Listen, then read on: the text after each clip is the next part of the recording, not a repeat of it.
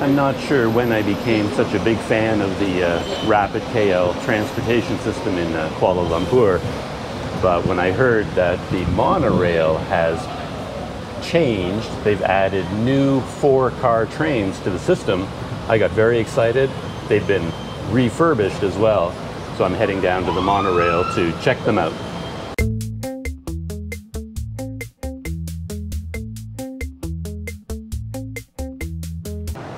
Okay, I'm here at the monorail station. This is the first station at KL Sentral, where the line begins, and it goes, I believe, 10 stations up to Titiwangsa, which is the terminal station in the other direction. I don't know much about the improvements that have been made, but I did see a couple of things online, and I think they've added 3 new trains to the system. And each train is 4 cars long and can carry 500 people. The current trains are only 2 cars. And when I rode on the monorail before, I always thought that was too little. I mean, the train is too small for the number of people that are waiting for the train and the numbers of people that get on. So the 4-car trains, I think, will be a huge improvement. And when I first heard about it, I thought that's all there was to it. I thought they just added 2 more cars. But it turns out one of the reasons it took so long to do this is that they took those 4 cars and refurbished them, completely rebuilt them from the inside out.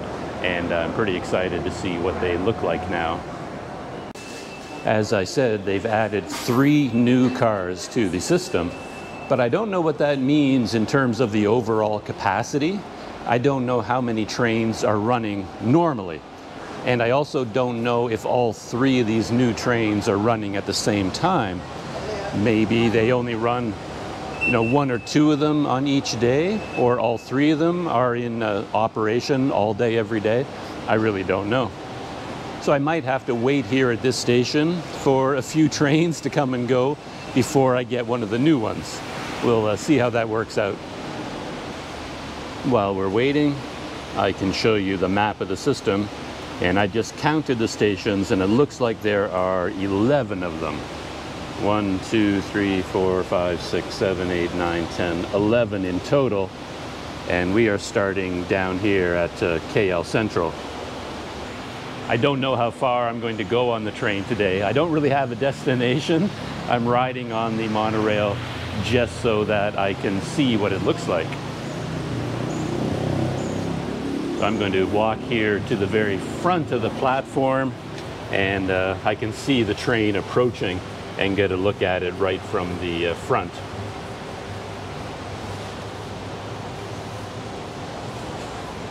There are the tracks there. I just noticed that there's a sign here, a red sign for 2-car train and a yellow sign for 4-car train. I don't really know what that means. I think when the train shows up, it's going to be pretty easy to tell whether it has 2 or 4 cars, so they don't really need to have them in different colors. Yeah, I'm not sure what that means. And they have that sign at every gate here. With the 2-car trains, you never knew, at least I never knew, where they were going to stop on the platform. Sometimes they'd come all the way to the front, sometimes all the way to the back, sometimes in the middle, so you kind of had to run a little bit to get to the train. But with a 4-car train, maybe it fills up the entire platform. Yeah, I think so.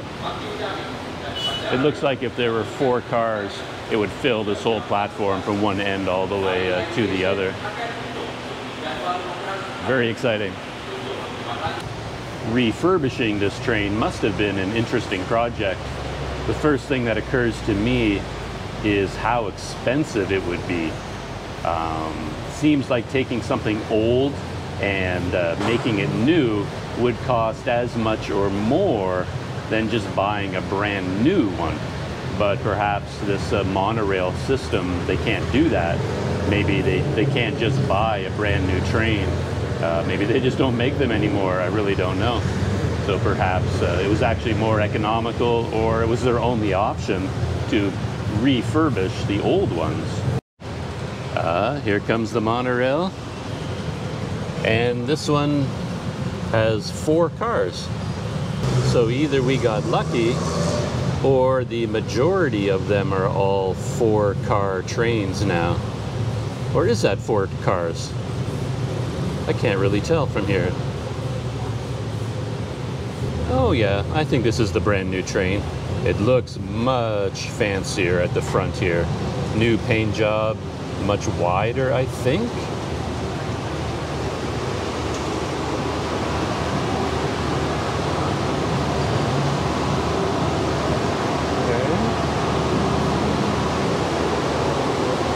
I think I'm counting 4 cars.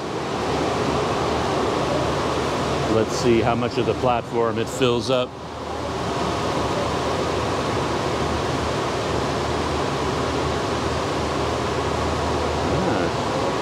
Yeah, I think it does look different. These doors are different, aren't they? They look more like the doors from the MRT line. Oh yeah, it's completely different inside. Look at this. Oh, much nicer. It's much more wide open, a lot more space here. On the old trains, when you walked in, there were seats right here in the middle, and there was just like a narrow passageway.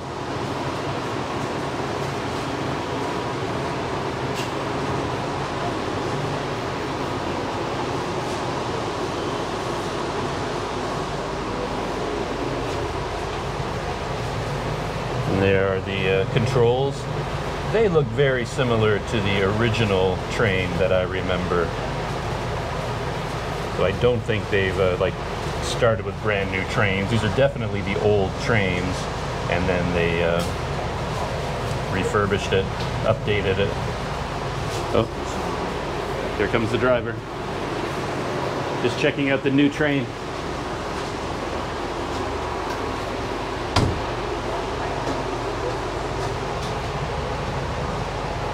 I hope I'm not making the driver nervous by filming the cockpit.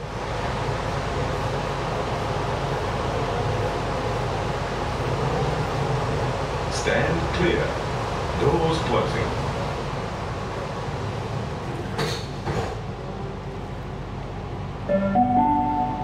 Salam sejahtera kepada semua penumpang. Selamat menaiki train laluan KL Monorail. Greetings to all passengers.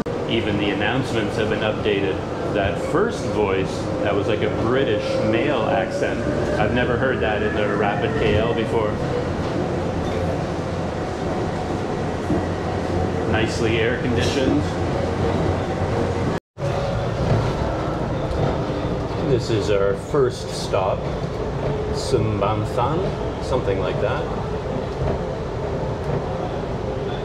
I walked by here the other day as I went to the Royal Museum.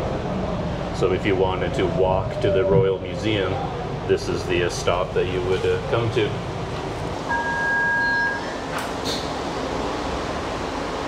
Let's see if we get the British voice again. Stand clear.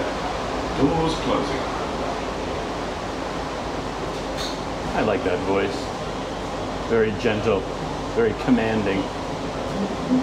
I want to see if we can actually see the National or the Royal Museum from here.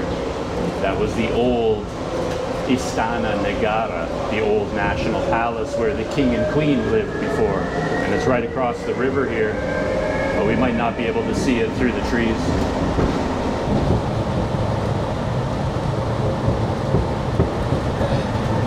Oh, there it is right there. Those 2 yellow domes. That's the Royal Museum. And that used to be the home of the king and queen of Malaysia. I never knew it was there before I went to visit it the other day. And getting to that museum is not easy because you have to get past all these big highway systems that go on all sides of the museum. So walking there is a bit of a challenge, I found out.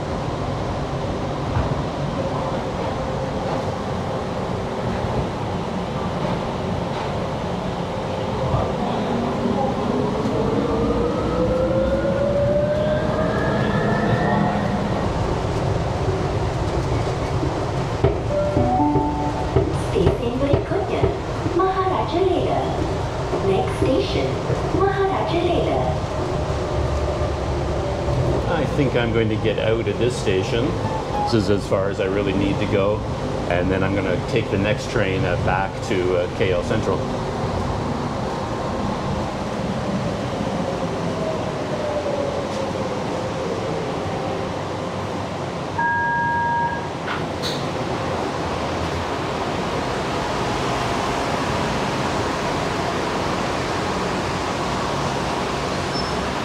There we have it, my first ride on the refurbished monorail.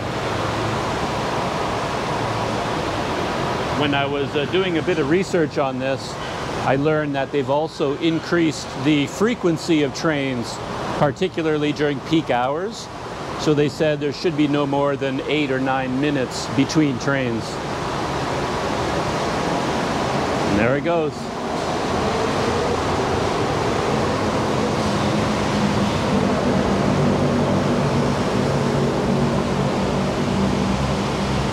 And as I said earlier, they've added 3 trains right now, and I think by November, man, it's loud here.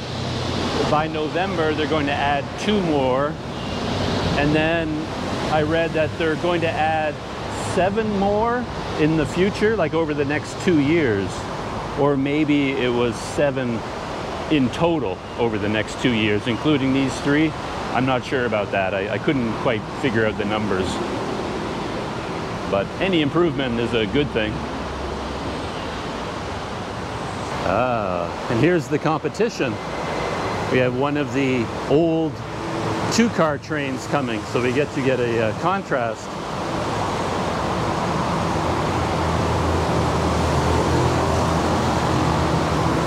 I think it does it look more narrow? Like, have they managed to make them wider?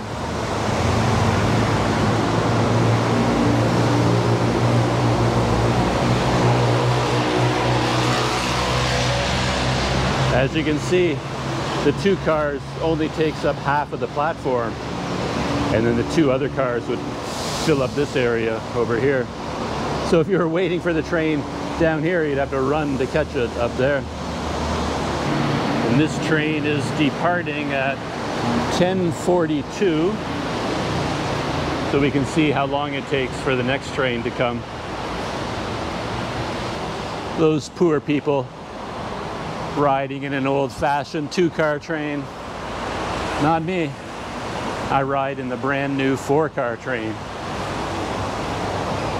As I was listening to the announcement for this station, MR3, I wondered if this was the most difficult one to pronounce. I mean, that is a real mouthful. I often had trouble with this one, Tun Samban-san. I always wanted to say, you know, Samban or Samsan. I forget that there's 3 syllables. Tun Samban-san. This one, Maharajalela. Maharajalela. Maharajalela.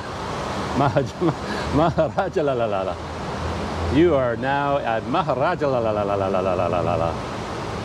So, and Titty Wongsa wins the prize for the funniest name in English, clearly. Titty Wongsa Station always makes me giggle a little bit, but I think this one is clearly the most difficult to pronounce. Maharajalela. As a technical note, I'm using the GoPro only today. I don't think I'm going to get out my Panasonic, and I have the Rode Wireless Go microphone here on my shirt collar. But I just realized that for all the video that I shot up until this point, the microphone had flipped around. So the actual microphone was pointing away from me and was covered up by my shirt, and it was all kind of bunched up here, and I didn't realize it. So as much as I like using this, I have to figure out a way to attach this to a t-shirt or something. Either that or use the lav mic, you know, so it's I still have some kinks to work out in my microphone system. There goes one of the new trains on the other track.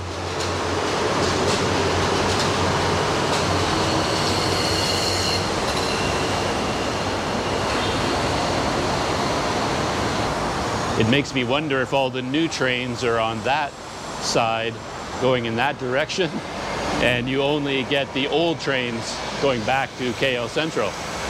I have no idea. That wouldn't make any sense.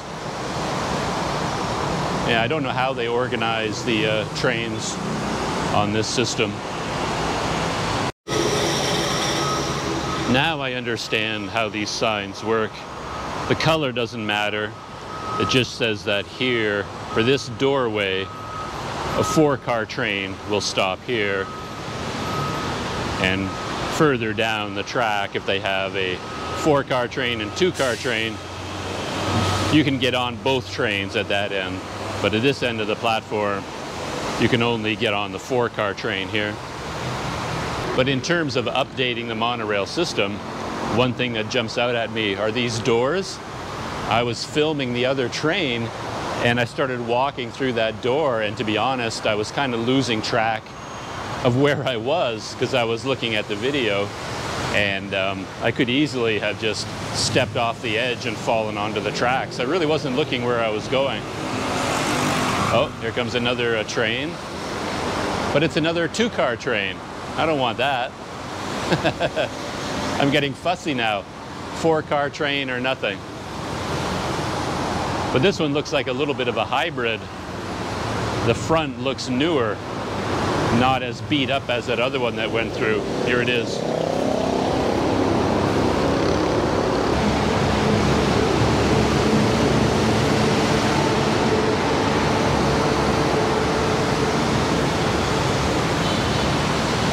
And the time is 10:51. So it took exactly 9 minutes for this train to arrive. I should probably get on that train. Who knows how long I'll have to wait to get on the new 4-car train. But I'll wait one more and see what happens. The next one will be lucky. And there goes another 2-car train. And that one's coming from KL Sentral and going to Titiwangsa.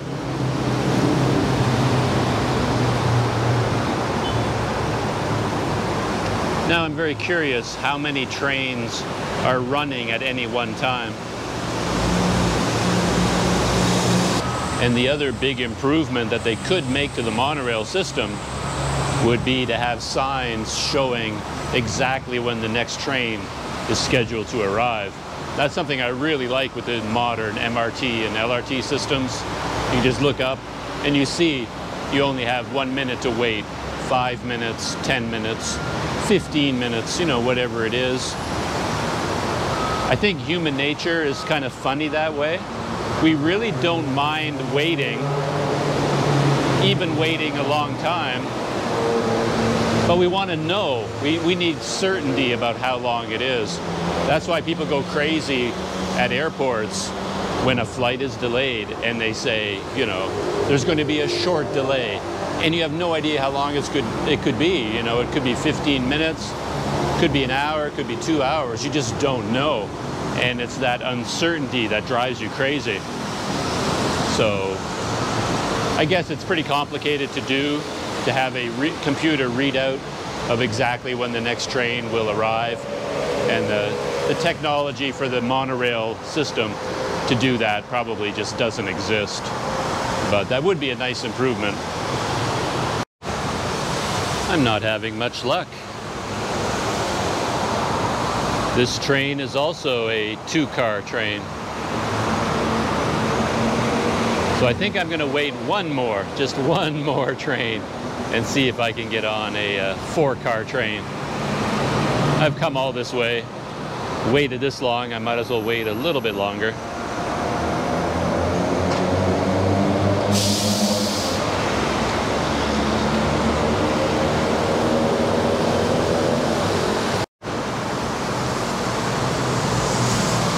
I was just thinking that this man's job strikes me as pretty dangerous. He's down there sweeping the road with highway speed traffic going right by him, and he's got absolutely no protection at all. Nobody's watching his back. He's not watching his back either. No safety cones, nothing like that. I don't know when I'm going to post this video. Who knows, I might be able to put it together and post it today. And that would be quite nice to do because tomorrow is Malaysia's Independence Day. That's why you see so many Malaysian flags around. Tomorrow is Saturday, August 31st. And back in 1957, that's the day when Malaya achieved its independence from the British Empire, became independent from the UK. Another one of the older two-car trains just showed up. And you can see just on the outside how beat up it is with the paint job and things like that. So it's pretty clear that the system needed to be refurbished and updated. The story of Malaysia's independence has a couple of interesting twists to it. One is that in Malaysia they actually celebrate like kind of a national day twice a year. Every other country in the world, you know, we have our Independence Day or National Day just once. In Malaysia, they do it 2 times. So they have Independence Day on August 31st. And as I said, that's the day when Malaya became independent from the British Empire. But then on September 16th, they celebrate Malaysian Day. And that's the day in 1963 when the modern country of Malaysia first came into existence. And that was a federation of Malaya plus Sarawak, North Borneo, and Singapore. And North Borneo is now called Sabah. So it's kind of interesting that they have 2 Independence Days in a way, whereas in Canada, we only have 1, you know. The other interesting thing about Malaysia's Independence Day is that there was a ceremony at 2 minutes to midnight the day before. So today, August 30th at 11:58, people gathered at Merdeka Square, kind of Independence Square here in Kuala Lumpur. And that's where they have this huge flagpole. And at that time, the flagpole was flying the Union Jack of the UK. But at 2 minutes to midnight, they turned out all the lights, everything went dark, and they stood there in silence for 2 minutes. And when the lights came back on at midnight, the Union Jack was gone from the flagpole, and it had been replaced with the new flag of Malaya. Aha! Fitting that at the end of that story, my 4-car train has arrived. So this will be my train back to KL Sentral.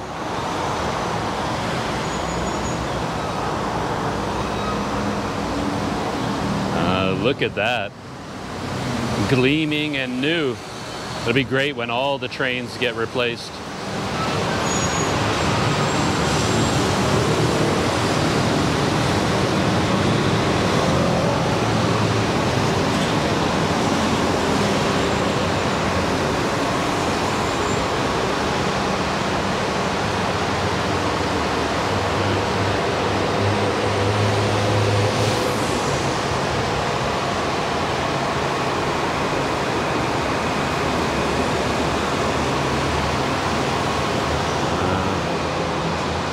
Look at that. I really like this open space here at the end of the train. Clear. Doors closing. It's just a lot easier to get in and out of the train and a lot more room for standing.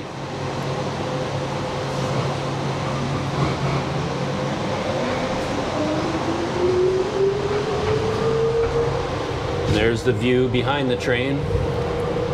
An interesting thing, of course, is that these trains go in 2 directions. So there's actually a driver's seat, a cab at each end of the train.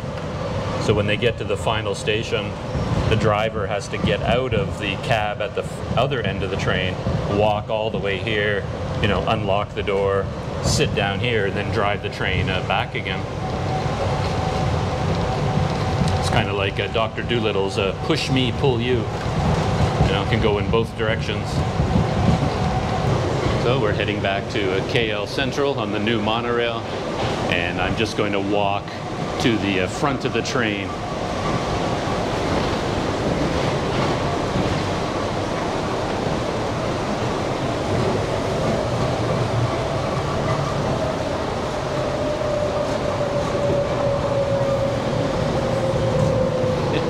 It's not that easy keeping my footing. We're going around a lot of curves.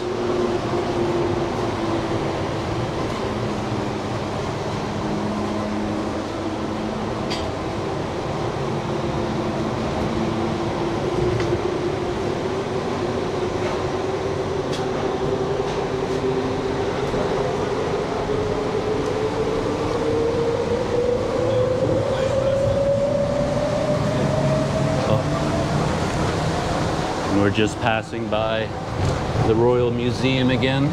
There's the old National Palace.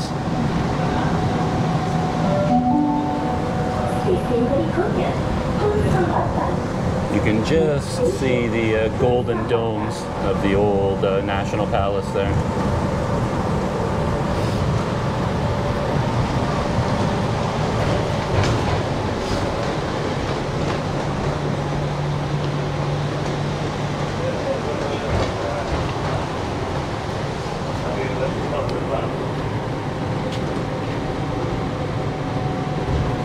When you walk to the National Palace, this is the pedestrian overpass that you have to take to get there.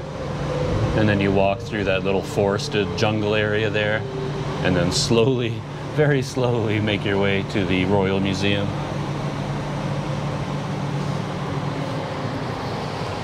Other things that are new on the new monorail, these hand grips are all new, and I think this whole system of poles that you can hold on to, they're all new as well. And one thing I like, I noticed that while I was walking from the back of the train to the front, is that they also have hand grips on the side above the windows. So you've got these built in as well. And beside the door, really nice handles.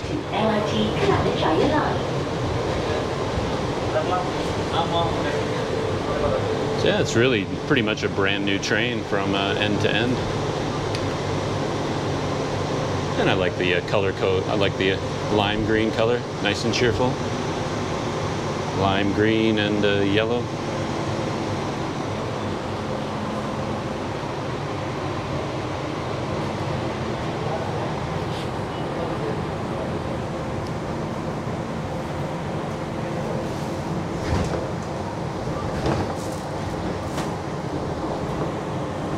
Coming into KL Sentral.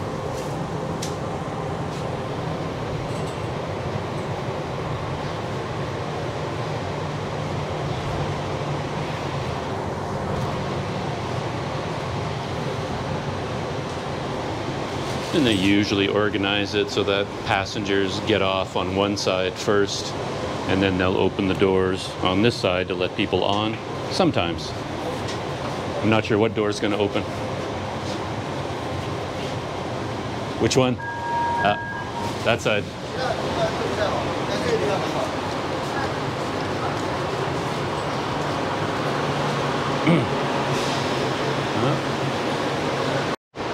Your attention, please. Passengers are reminded to be aware of pickpockets.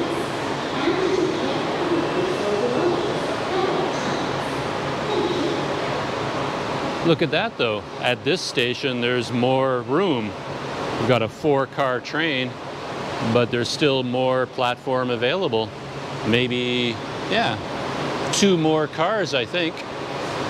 So this platform could actually handle 6 cars in total. I don't know about all the other platforms though. Interesting.